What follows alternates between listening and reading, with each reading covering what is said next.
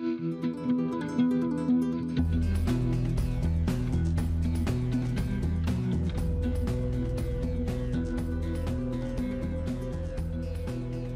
so first of all, you have to display edges and also display solid block which is inside the wing, and now limit the blocking view. So I will select the corners like these ones. Okay, so let me try with the index control. So and also I will be limiting the blocking in the y direction as well, and so is the case with the z direction. So we have, and make sure that we have the two blocks, and these two blocks are one in the tip section and one is in the main blade section, and also the blocks on the back side, they are should also be there. So because I want to create the C gate, for C gate we need these blocks, and then go back to the split block, and then from the sub tab you have to select the O gate generation, O gate block, and select the blocks, and you can use the gloss sign to select all the blocks which are right now visible, and then you have to select the faces on which I don't want to have the curvature mesh, so they will remain straight. So one is this one, second is here, third one is here, and the fourth one is inside. Okay, so we have selected, so the blue color shows that we have selected these faces on the blocking. Okay, and what we need is that we need the blocking around the geometry, not inside. So we need the blocking around the geometry to capture the flow which is in the vicinity of this solid wall. Okay, so around the block, and make the offset as the 0.2 initially, and click on apply. Okay, so now this O gate is generated and you can see these additional blocks, and you can hide blocks, and what I think here is that this O gate size is too much here. So typically speaking, I would be getting the, maybe the, if I go for this thing, so I would be getting the, maybe if whatever the chord length is right now, it's 805 on the bottom side. Okay, so on the bottom of wing it's 805. So I would not be getting like more than 10% of this. So 10% of this would be equal to the 80 millimeters. But I will not do that thing in the calculation like this, but I think that the O gate should be limited to the where the bond layer will be. So in my guess, the bond layer will not be more than this thing. It's around 20%, but should not be more than this. So it should be somehow here. Okay, and it should be moving in this way, so little bit higher.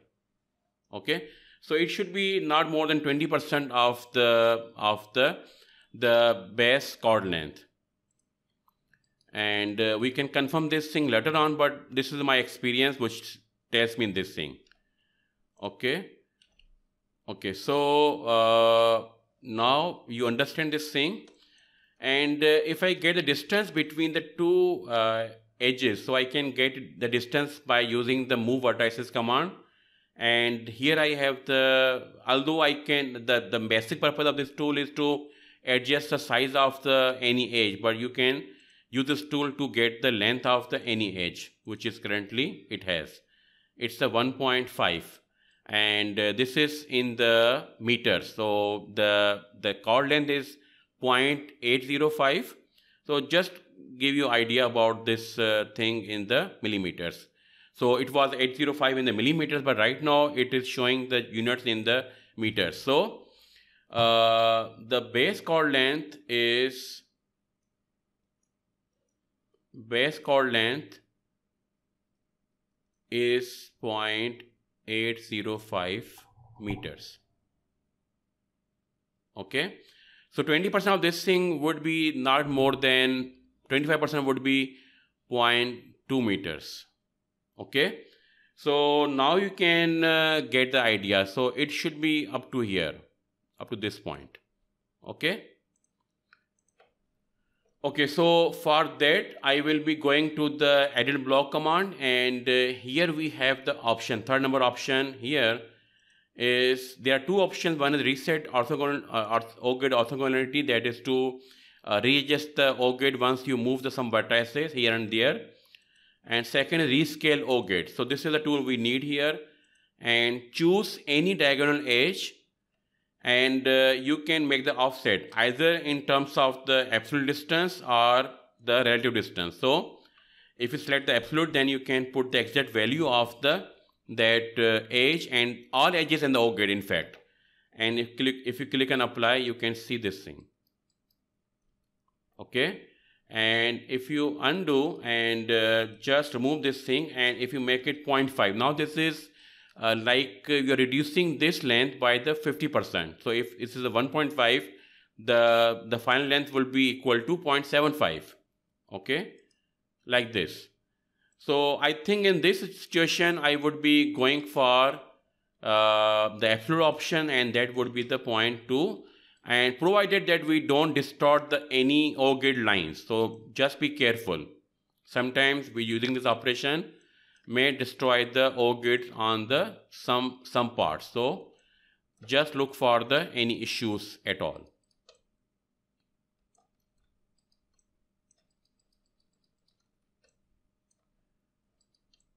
Okay, so now I will be defining the OGID parameters here, and I think the 20 points, 20 cells here would be enough. So, and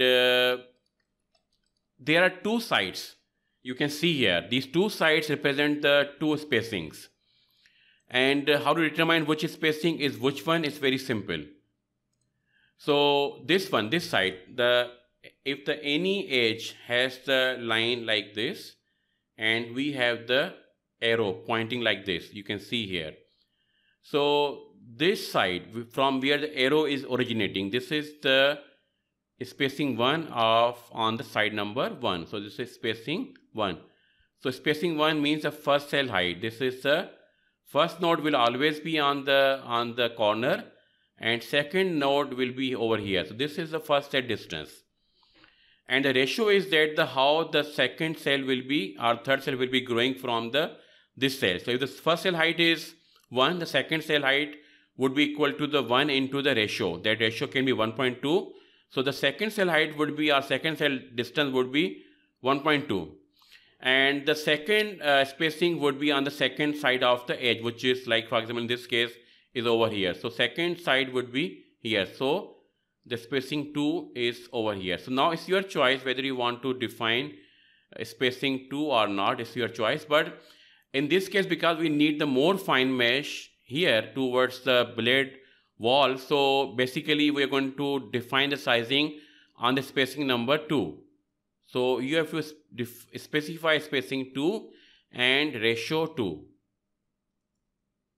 Okay, this is what we need to define here, and you can leave this side as the free, and it will take the input from the whatever the things are. It takes from the number of cells and the spacing 2 and ratio 2, and it can adjust automatically. Okay, so you can right now see. So now you can see here that I will be defining the first cell height would be, because right now in my point of view that 0.2 is a boundary thickness, which will be very, very small than this one. Let's say this is what we right now we are getting here. So I would be dividing this to the 40 cells or 20 cells. Okay, so right now the size would be 0.01. So I would be roughly dividing this value by the 100 at least. So I would be getting size as a 0.0001. This is the way I work. Okay, so the first cell height would be equal to 0.0001, and the ratio is a 1.115, And I would be putting the geometric 2 because this is a size ratio, spacing 2 is specified. So I will be putting the geometric 2 and it will make the more cells towards the billet surface.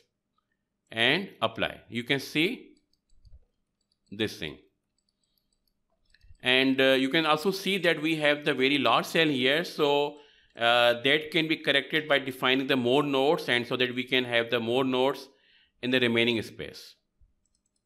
Still we have the problem, then you can go with the 40 cells.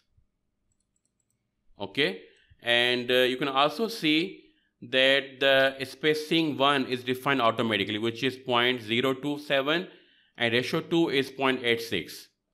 And although we define the ratio 2 as a 1.15, but by software it is calculated as to be the 1.15938. Okay, so apply, and now you can check the pre-mesh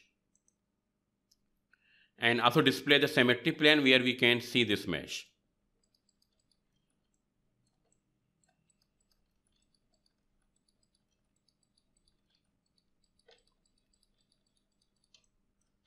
Okay, so now you can see that how this is created, and also I want to take a look on the mesh from inside. For that you have to right click on the pre-mesh and then click on scan planes and select this edge, and you can get the view from inside. And you can also hide edges so that you can have the better view of the mesh. And this is how the mesh will look like. And if you want, you can also select the edge over here, and this will give you second view. So if I change the colors, and for this, let's say I choose the color to be the yellow. Okay, so you can hide the edges, so you can see how this is capturing this tip region with the curvature. You can clearly see here. And also the trailing edge, how this is captured here, but only problem we have is these corners. So this will be solved with another OR gate that is only for the trailing edge region.